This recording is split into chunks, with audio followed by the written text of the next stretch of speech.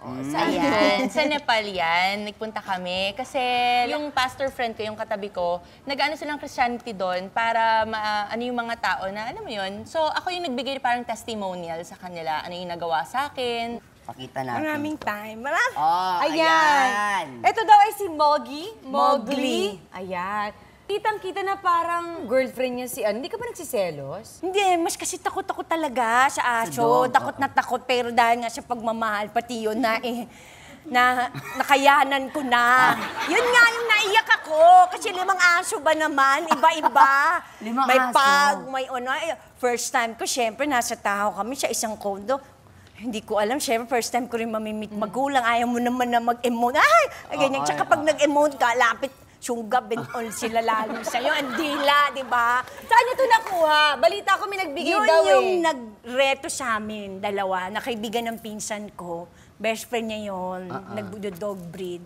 Eto na. Bilang napaka-sweet niya, meron siyang letter para sa'yo. Ay. Pero gusto ko ikaw Ayaw ang niyang magbasa. video talaga, ha? Ikaw ang magbasa. Ito, Sige. Ito yung hi, babe. Hi, babe. How's the Philippines? I'm at the gym right now. You know, I just realized something. You are the reason for all I do and all I wish to accomplish. You have made my dream of finding my one true love come true. And now that I have you in my life, I know that we can accomplish anything. Sky is the limit with you by my side. And anyways, in short, you make me feel special and important. And I'm eternally grateful for that. Thank you. Rufa May, miss na kita. I love you. Ramdam! Kala ko Ano show ko. naman? Francine, panoorin mo to. Yeah, good morning, everyone. My name is Frank Shatkowski. One of the things that, he was very friendly with General MacArthur from the U.S., and one of the most famous statements General MacArthur had is that, I shall return. And I've been saying this to my lovely fiancée ever since I've met her, that it won't be long and I shall return, because I am based in the U.S. and it isn't that often that I get to be with her here in Manila.